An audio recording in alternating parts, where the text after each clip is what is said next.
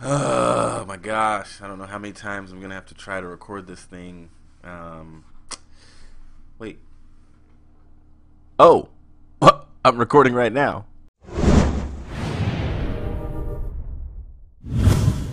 Hey, what is up, guys? It is your boy, Kingdom Soldier, and I'm back again with another commentary. And welcome to the best competitive vids of the week.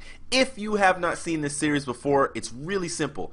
I'm going to put a few videos up here in the corner, and all you have to do is click on the annotation that's going to be surrounding the video, and it's going to take you right to it. Now, if you favorite, if you like, if you comment, or if you subscribe, just make sure to let them know that Kingdom Soldier sent you. I got some great videos planned for you guys today. If you're on a device that doesn't have annotations, like a mobile phone, something like that, then just go into the description and there will be links for all of the videos that we're going to go over today. So let's get right into them. The number 3 video for today actually comes from Foreplay. Now, Foreplay did he calls it venting on the roster changes that just happened. And I think he did a good job. When he vents, it was very informative because, you know, he's been around since COD 4, and it's definitely a video that you want to check out. I would say that Foreplay's views on roster changes are very similar to my own, and I like how he just jumps out the gate and says, these roster changes are stupid. And then he goes into the why, and he goes through the video and kind of explains. Foreplay, if you guys don't know, is one of the owners of Envious, so he definitely had some wisdom to share on the changes that took place on Envy as well. So definitely go check out that video. I hope that you guys enjoy it.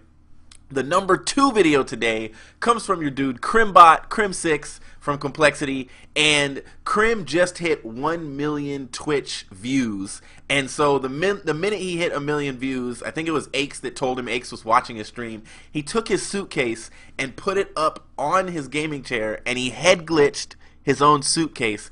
And while he was head glitching, he was actually playing the game, and then gets these 3 back-to-back kills while head glitching his suitcase. It's just ridiculous. It's Crim being Crim. I think one of the things he said about himself is he's awkward. Well, his awkwardness is very entertaining. So this is another entertaining video from Crim6.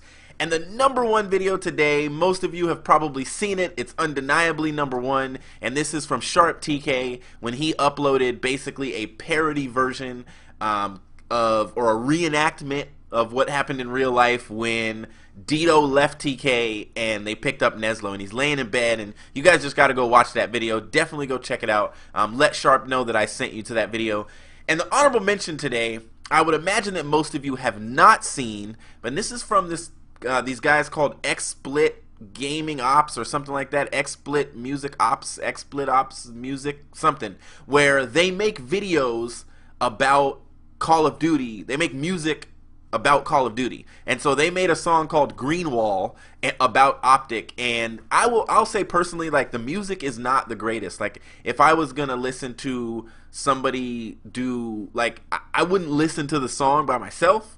But because it's about Optic, it is pretty entertaining, and it's definitely worth going to check out. It only has like 11 or 1,200 views, even though Scumpy tweeted it out, so it's definitely worth a look. If you guys aren't on Twitter and you didn't see that tweet by Scumpy, definitely go check out that video. Let him know that Kingdom Soldier sent you. And this may not be my only video today, but we'll see, because I don't want to take away views, you know, so maybe I'll upload every single day for you guys if I can, because I'm off work this week. This is your boy Kingdom Soldier, and I will see you in the next video. Peace out.